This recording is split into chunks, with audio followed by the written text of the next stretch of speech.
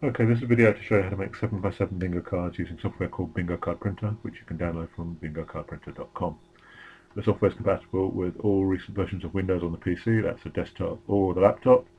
So let's get started. First thing I'm going to do is click Create New Bingo Card Project.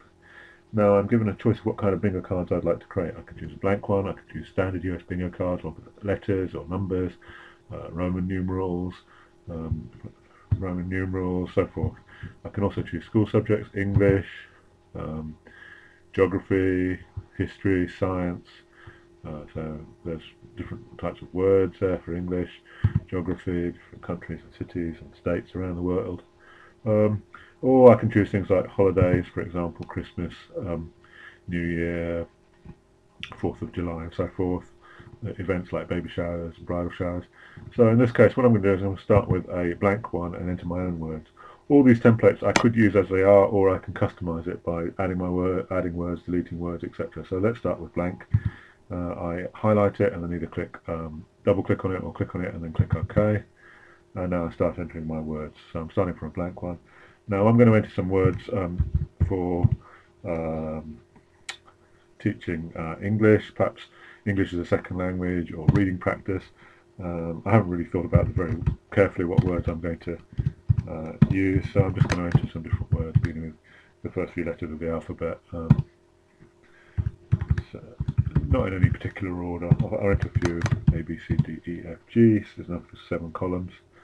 Okay, let's enter a few more words.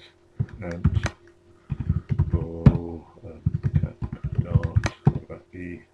Eagle, frog, and grab. Enter a few more A's.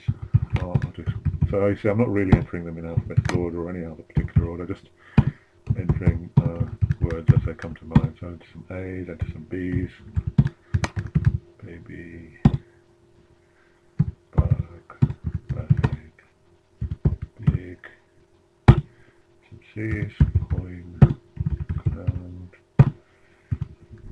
chop, cut, word being a D.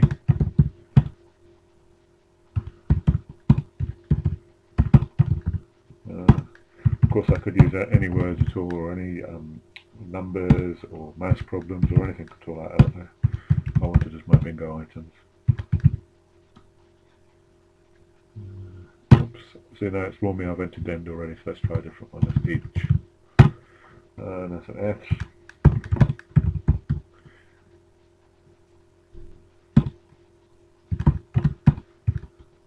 Finger, fish. And some G's. Giant.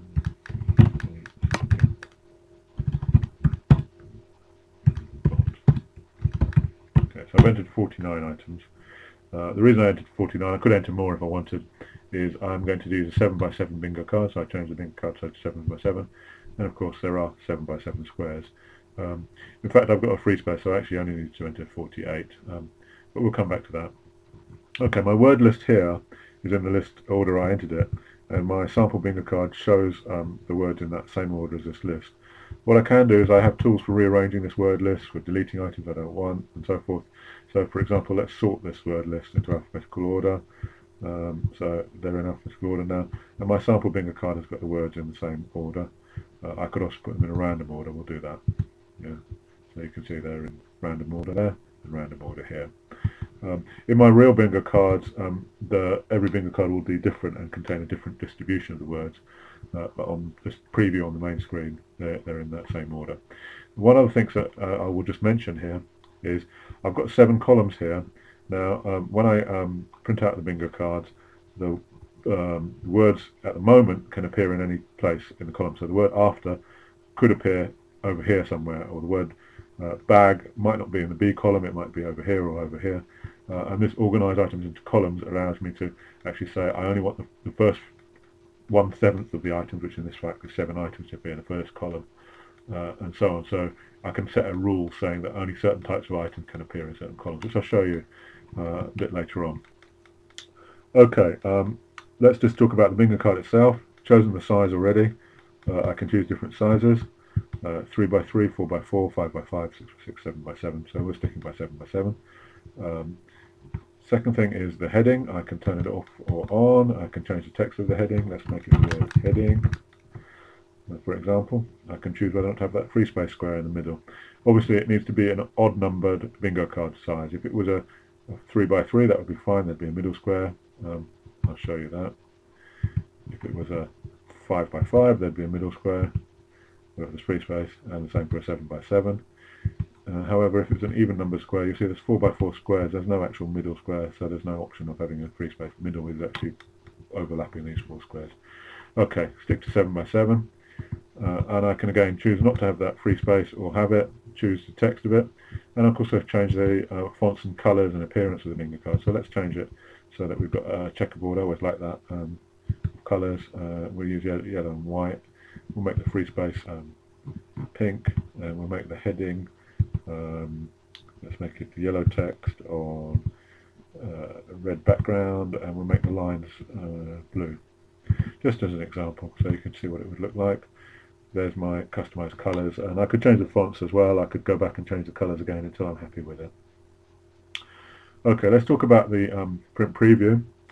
The first thing is, or the print preview, the options relating to printing over here. I'll go through them in a bit more detail in a minute. But what I'll do is I'll just put in 100 for bingo cards so that I'm printing 100 different bingo cards so you can see what different bingo cards look like. Okay, so if I do print preview, the first bingo card, you see, this at the moment the words can, oh, I mistyped the word flat there when I was entering the words, but we won't worry about that. The words are completely random on the bingo card, so that there's A items can appear anywhere, there's B items can appear, words beginning with B can appear anywhere, bear is over here for example, I've got baby here and so forth. It's completely random and every bingo card is different.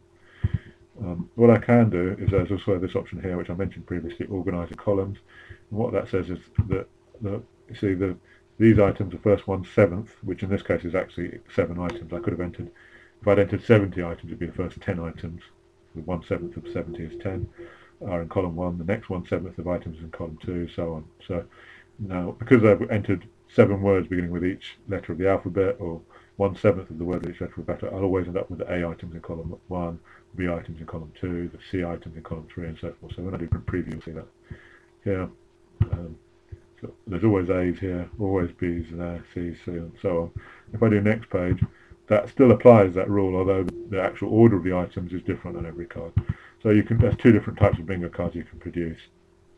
Okay, let's have a bit more look at the printing options. The printing options are over here.